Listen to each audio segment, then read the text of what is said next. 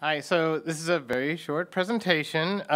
It's just going to talk about like what we're actually doing here and how this happened, just to give you an overview.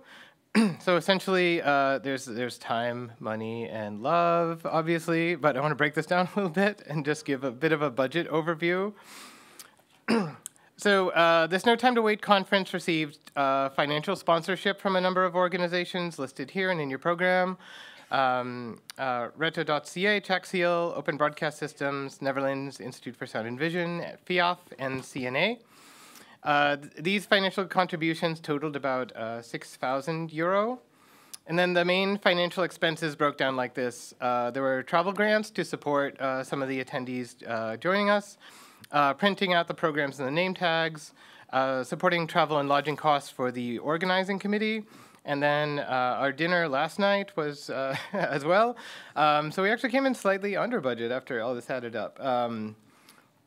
Of course, this is not the only contributions that go into making No Time to Wait. Thanks also to Media Area for providing the central administrative support and coordination of this conference.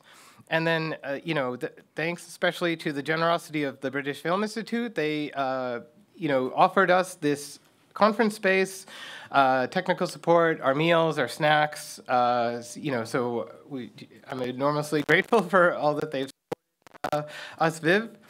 And then obviously the organizers, presenters, and volunteers have to contribute a massive amount of time in order to create these presentations, to prepare for everything, send out hundreds of emails.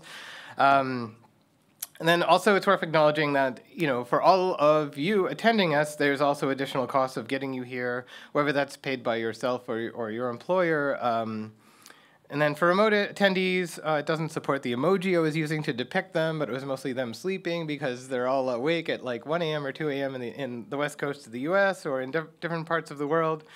And then the support of the community is really important to make an event like this happen. So some people asked about No Time to Wait 4 and how will that happen, and we don't really know how that would happen. We'll start thinking about that later. But obviously, if No Time to Wait 4 would happen, we'd have to find an organization willing to host it, and then go about trying to seek out more financial support, design a program, recruit volunteers and stuff. So if you're interested in contributing to that conversation, please let us know or add us on Twitter. And yeah, that's my 5-minute presentation. Only took like 3 minutes. So if you have any questions about the No Time to Wait conference, I can answer those. Else I'll pass back to Helen.